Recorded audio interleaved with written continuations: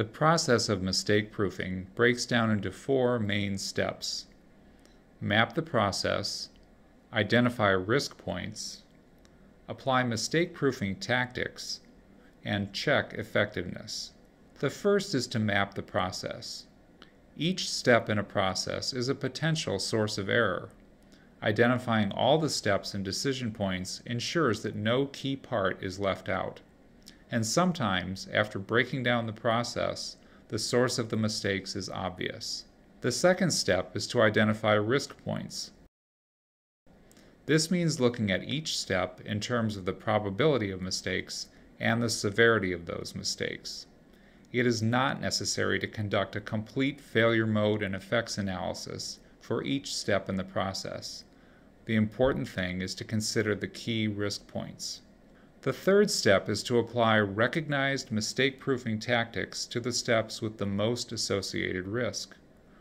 There are many tactics, so rather than apply them in a random fashion, we suggest the following logical sequence.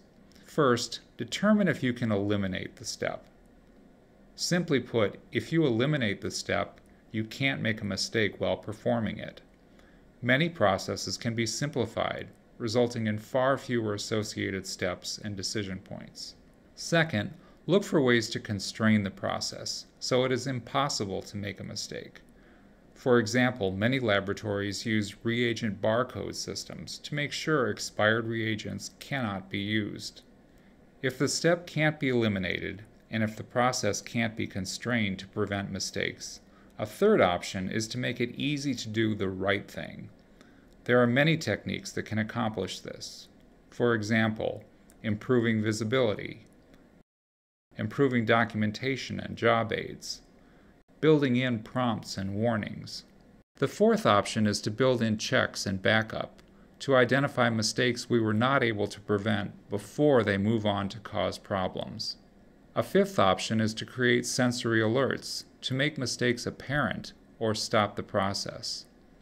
After applying these 5 sets of tactics, the final phase in the process is to check effectiveness.